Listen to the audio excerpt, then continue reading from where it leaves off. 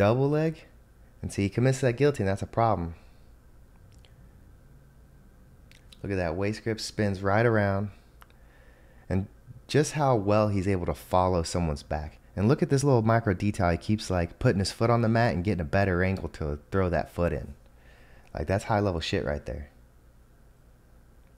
And I would say that, you know, when you tripod like that, it works for most people to slide them off because you're using gravity for you. But yeah, you do not want to go to like a tripod stance against J-Rod. This dude is just like jumps on people's backs like a spider monkey.